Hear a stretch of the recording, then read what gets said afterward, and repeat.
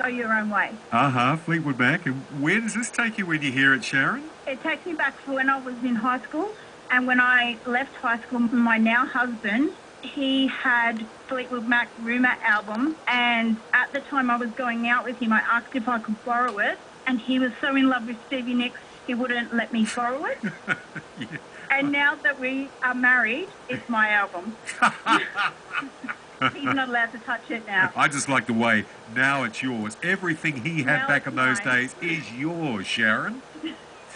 Yes, that's right. It's mine now. Go Your Own Way, your song, Sharon, on WSFM.